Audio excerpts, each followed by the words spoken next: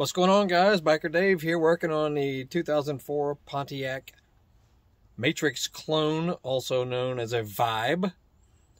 This is the same basic car as a Toyota Matrix, and this particular generation is from 03 to 08. And the issue is, it's a common issue on many cars actually, and I've never looked into it, but we're gonna improve how the door opens, because this car has over 200,000 miles. So imagine how many times the doors have been opened and closed, especially on the driver's side. And I had no idea that you could even replace this part that I'm about to show you, and you can buy it brand new pretty much all over the place. So let's take a closer look. I'll show you what I mean.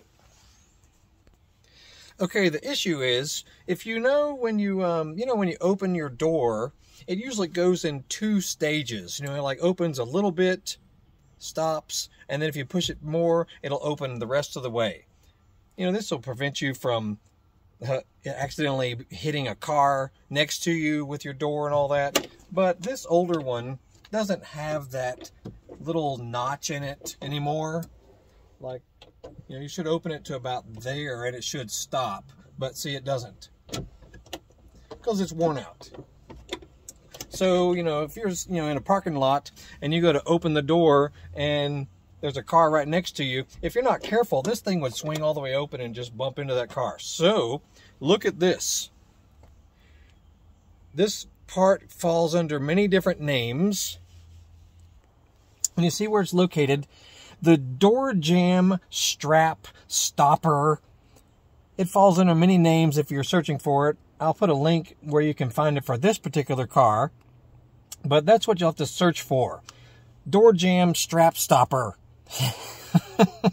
Very odd, what it's called. I didn't even know what it was called either, but that's what I found. Anyway, we're going to replace this piece, and you notice it's very simple how it goes. You'll just need, for this car, you'll just need a 10mm socket. Maybe one with a long extension, because it'll be easier to remove this nut or this little bolt. And then you can shorten the extension and remove these two on the sides right here. And we'll show you real quick. It's very simple. All right, with your 10 here,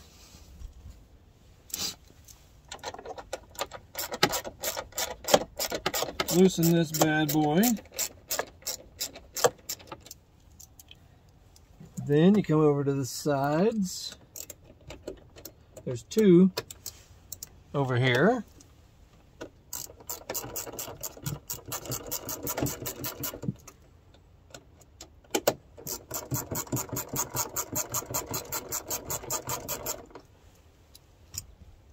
All right.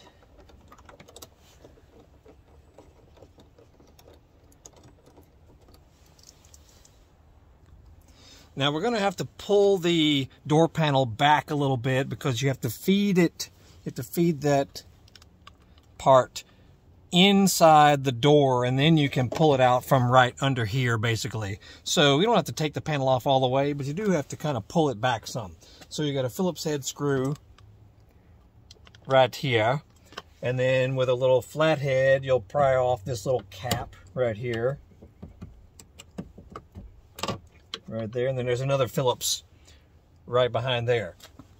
Remove those screws, then you'll be able to just pull the door panel back some, and then we'll move on from there. Okay, now these are just secured. Once you remove the screws here, the door is just secured with little push rivets, basically. So you just sort of firmly pull back on it like this. Then you can just lift it up over the edge of the window area. Lift it up over this edge right here, and it'll pop right off. And this will also give you a chance to check any screws, nuts, and bolts up inside here. You got a couple of bolts here to hold the handle in place. You may want to check those with your 10 while you're in here. You could also get a look at your speaker. Notice you got your speaker down there, if you can see this. If your speaker is in ratty condition, this is a good time to replace it. but we're not going to do that now. And this blue plastic is just kind of stuck on with some adhesive, like tar adhesive, so just pull it back a little bit. And then you'll see that hole that gets exposed. And we're going to pull this strap, which I guess that's what it used to be called in the old days. Just pull the strap right through. Okay, and notice how it's oriented when you put the other one on. The good thing about these is they work on either the left-hand door or the right-hand door. The same part is for both. You just flip it over depending on which door you're working with. It'll even tell you if you're working on the right side, there's a little R. If you're working on the left side, you just flip it over and there'll be an L. So yeah, it's very, very easy to do. And you can see how it's oriented like so. Then we'll just feed it through and refasten it the way we just took the others off. All right, now that we've got it fed back through right there, you just, screw them in by hand for the moment, and then the one with the blue Loctite is the one that fastens to the body. That guy right there. Then to put the door panel on, you literally just hang it, hang it over this little sill right here. Alrighty. Just reversing what we did to remove the stuff. Very simple.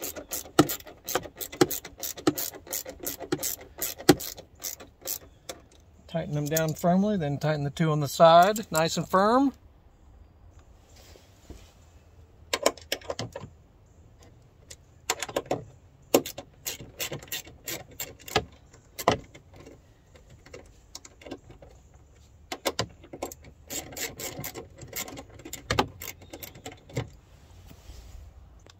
Then to put the door panel back on, make sure that this top strip up here is in place. It's got a few little metal clips that hold it on, the very top of it there. Make sure that it's in place. Then you just sort of drape it over this little windowsill here.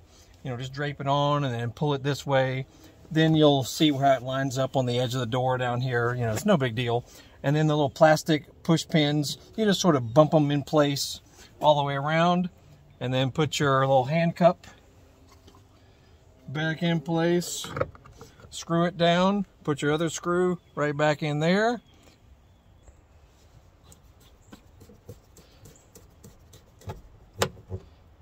Make sure it's good and firm, then put your little cap back in place, make sure everything's working okay. And then we test it out. Remember, it would just swing open too easily. Now it opens and kind of stops right there.